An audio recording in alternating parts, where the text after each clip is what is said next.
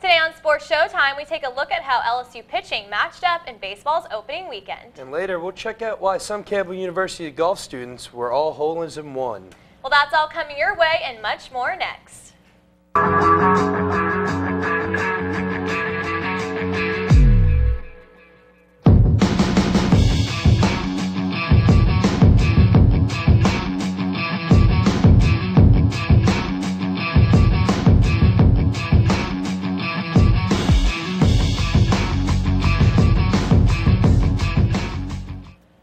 Welcome back, Tiger Nation. It's been a long time. Great to have you back. And this is Tuesday night, which means it's the Sports Desk. Welcome. I'm Bat Brunner. And I'm Sydney Armstrong.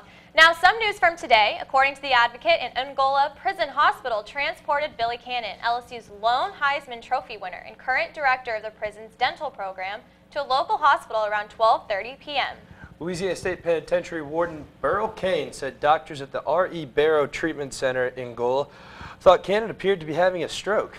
Accommodations were made to transport Cannon to a Baton Rouge area hospital. All of us at Sports Showtime send out our thoughts to the Cannon family and hope for a speedy recovery from one of LSU's football's greatest. Moving right along, entering Saturday's game against Mississippi State, the LSU men's basketball team looked to finally get back to even play in the conference, and they did just that. Tigers handedly defeated the Mississippi State Bulldogs 80-68 to become 6-6 in the SEC after starting off 0-4. Proved to be an easy victory for the Tigers as they led by more than 20 on multiple occasions and had 5 players that finished in double figures, including center Andrew Del Piero and, of course, Johnny O'Brien, who also finished with 8 assists. The leading scorer for the Tigers was senior Charles Caramouche as he finished with 21 points. But perhaps the most impressive stat line was the Tigers having 24 assists on 30 baskets. Tigers shot 54.5% from the field as they moved on to 15-8 on the season. LSU looks to continue its hot streak as they're currently taking on the Tennessee Volunteers in Knoxville tonight, with tip-off getting underway at 6 p.m. Be sure to tune in on ESPNU after Sports Showtime, of course, though. LSU baseball got off to a great start this weekend, sweeping Maryland in their opening series. Sports Showtime reporter Samuel Accardo gives his pitch on what made the difference. If anyone had any doubts about the new LSU baseball pitching rotation, most questions were answered after their opening series against Maryland. Aaron Nola's 9 strikeouts in the series' first game should be no surprise after his performance last season. As a freshman, Nola started 16 of the 19 games he played in, posting a record of 7-4 and with only 7 walks and 89 strikeouts. He finished first in the SEC in fewest walks allowed and in batters struck out looking, and 9th in the league in overall strikeouts. Senior Ryan Eads was named the second starter for the Tigers this season. Eads says he came into Saturday's game being aggressive. Just coming in the game, I just wanted to be aggressive and just let my defense play behind me. And they made some tremendous plays to keep us in the game, and I think it was a great overall team win. Eads struck out 6 batters off of the 89 pitches he threw. Noah's got the little sidearm, hard-throwing guy, and then you got Eads coming over the top, different arm action, different pitches. They're 2 tough, different guys. And when you got that with a guy like Cotton coming from behind them, that's a tough mix-up. That's going to make a lot of trouble for everybody else this year. When Coach Maneri named Brent Bonvillain as his 3rd starter, the senior's 4-0 record and 26 strikeouts in 2012 should have alleviated any surprise within the Tiger faithful. On Sunday's game, he threw 71 pitches and struck out 3 batters in the Tigers' 14-3 victory. The trio of Nola, Eads, and Bonvillain look to take their strong performance from opening weekend and carry it throughout the 2013 season. For Sports Showtime, I am Samuel Accardo. You can see how the pitching rotation continues to develop as LSU baseball just started their match against Lamar at Alex Box Stadium. Tune into local radio station 100.7 FM if you can't catch the game. The Lady Tigers tennis team returned after a long and rainy road trip from California to come back to take on McNeese at Dub Robinson Stadium. The black-clad Lady Tigers cruised to a victory over McNeese State Saturday, 6-1. The ladies started with a sweep and doubles play, earning the first point of the match. The only point LSU dropped actually was a super tiebreaker on court 1, where sophomore Mary Jeremiah fought hard as the sun set, but ultimately dropped to McNeese's Anastasia Surkova. Senior Ebby Wilson set the tone for singles play on court 6 with her double bagel victory. This was much to her relief after being pushed to a nail-biting 3rd set for the overall match, last time the Lady Tigers were at home. It's great. I mean, I'm always love being the first one off the court, but the win against SMU was just exciting. I love when it comes down to the one person. It's a great college tennis match. I was lucky for it to be me that day. It's just fun.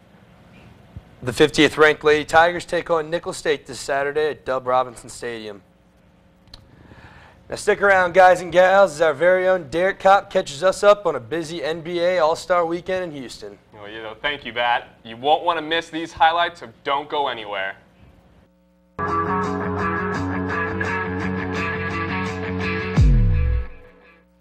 Welcome back to Sports Showtime. I'm Derek Kopp with this week's edition of Around the Nation. This past weekend, the NBA's best and brightest stars showcased their talents at the NBA All-Star Weekend in Houston. First on Friday night, we got to see the world's fastest man, Usain Bolt, throw it down with the best of them in the Celebrity All-Star Game. Then later Friday night, we got to see the future of the NBA with the Rising Stars Challenge. And on Saturday night, the fireworks began with the skills competition being won by Portland rookie Damian Lillard. The three-point contest was captured by the surprising Cleveland Cavalier, Kyrie Irving. And the dunk contest, after getting off to a slow start, was won by Toronto Raptors rookie Terrence Ross. But I guess the common question would be, where is King James and CP3 or Blake Griffin and Kobe? Well, don't worry, they're just too cool to participate in anything other than the actual All-Star game. But as always, the Stars put on a show when called upon. That is Chris Paul, your guys' former boy, getting announced before the game. But let's catch up with the action in the first half. LeBron James gives the pass to Dwayne Wade off the backboard back to the King. Big time slam. We just love to see that in the dunk contest one more time. But then CP3 comes back the other way. Behind the back pass of his own to Durant.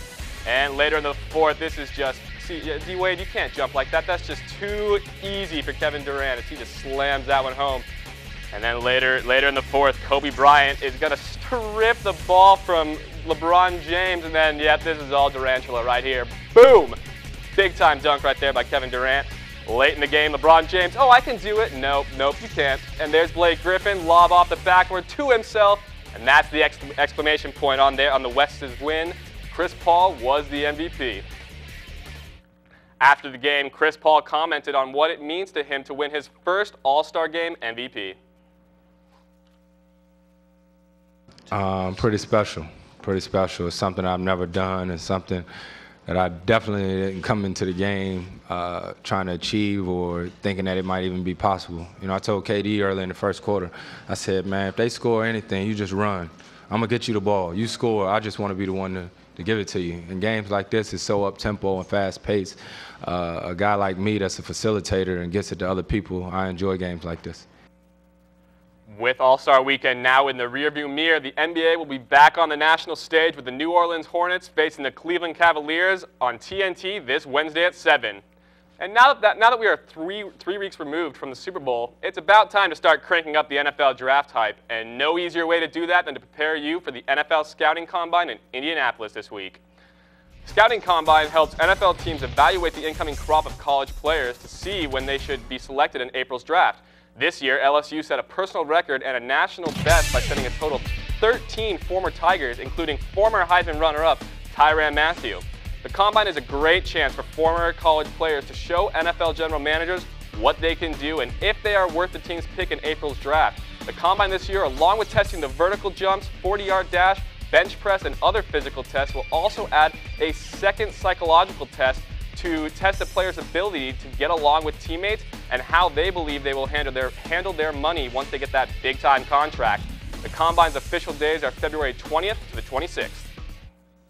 Thanks for watching Around the Nation. I'm Derek Kopp. I'll see you next Tuesday for all your national sports news. Back to Sydney and Bat. Thanks, Derek. Now next up, forget the Harlem Shake. Golfers at Campbell University hit YouTube to show off their skills. We'll take a look at this hit YouTube video coming up next.